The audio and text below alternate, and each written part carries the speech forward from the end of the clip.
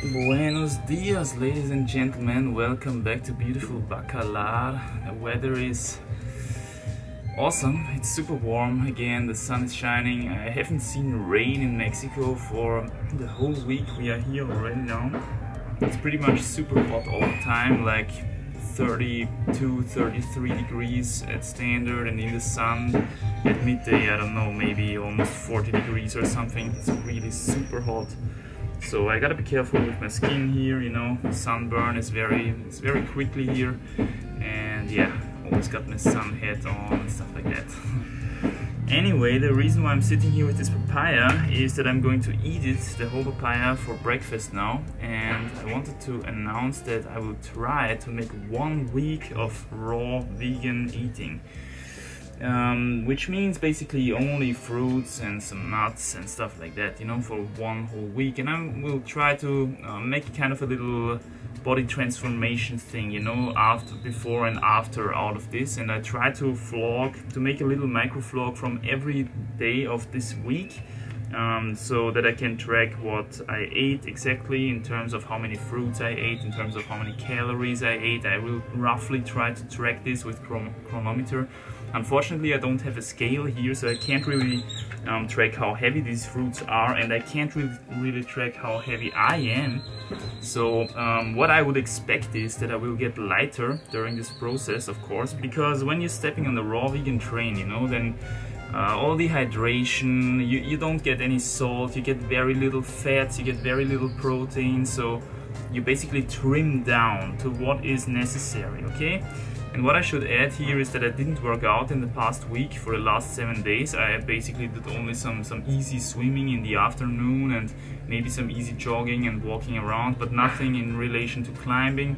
And I plan to keep it like that for next week, for this raw vegan week. The reason why I do this is I like to do one 2-week block of doing nothing related to climbing once per year, okay, so that all the tendons, all the joints and all that stuff has some time to regenerate, because this stuff is always lagging behind a little bit your muscular development, you know, and this is how you get injured. You're getting stronger in your muscles, but your tendons are not ready for it, and crank down really hard and then you get injured. So I think it makes sense to incorporate 1 2-week block of rest once during your training year, you know, once in your training year, so that all this stuff has some time to catch up.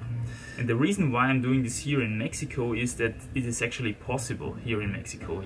I checked out the local market now for a couple of times, and I figured I always have the opportunity to get enough calories of ripe, awesome fruit. And I mean, the fruit here is just awesome. You can't believe it. Zapotes, mangoes, bananas, papayas, it's all super ripe, super sweet, high in calories, high in nutrients, and that's what you want, you know. I tried this as well at home in Austria.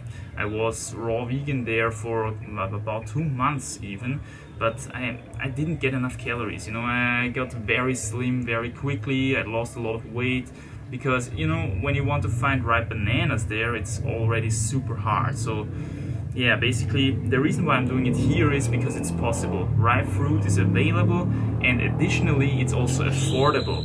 I think 1 daily portion of fruit here costs me about 10 euros or stuff. If I wanted to buy the same fruit in the same quality, same ripeness, same sweetness, same awesomeness in Austria, I would probably pay 50 euros per day, you know, with all this papaya and mango and whatnot stuff, zapotes. I don't even know if I can buy zapotes in Austria. So that's that. It's possible here, it's affordable here. I always wanted to do this anyway, so yeah, let's get started, I'd say. There we go. Let me show you how this is done. So this is how actually ripe fruit should look like, you know. There should be a lot of spots there, maybe also some, you know, it has to be old actually. It has to be soft, sweet, and almost looks like you can't eat it anymore, okay? Look at that, how easy this cuts through, because it's so soft. And this is the color of an actual papaya, no? Almost red inside.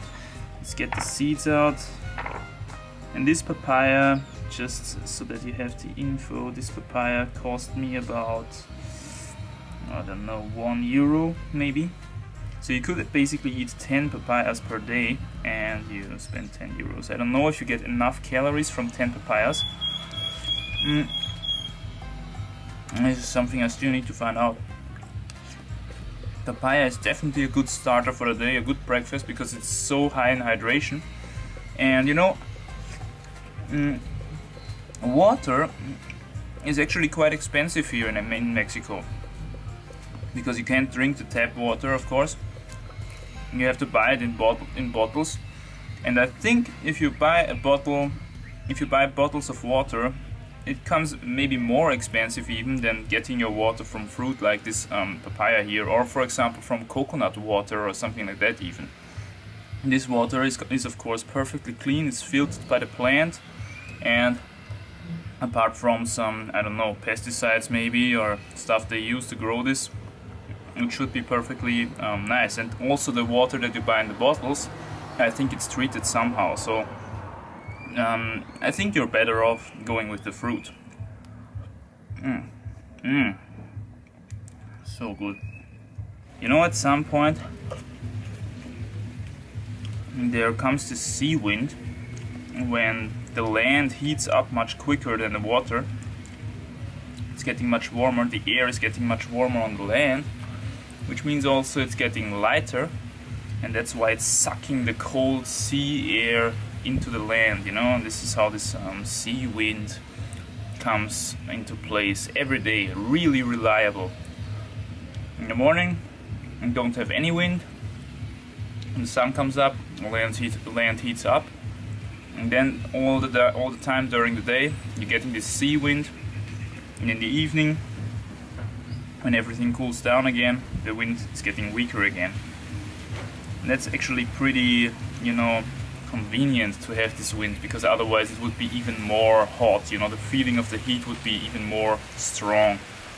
I always try to take my time when I eat my first fruit of the day on the empty stomach, because, you know, your stomach needs some time to upregulate all the digestive processes. And especially if you smash in very sweet fruit at the beginning of the day very quickly, you can get a little bit of a stomach ache, because I think it's because of all the sugar, you know. And so there, all your digestive system needs a little bit of time to catch up. And it's not so much of a problem with papaya because it's not so sweet, but if you're going with dates or bananas or mangoes or stuff like that,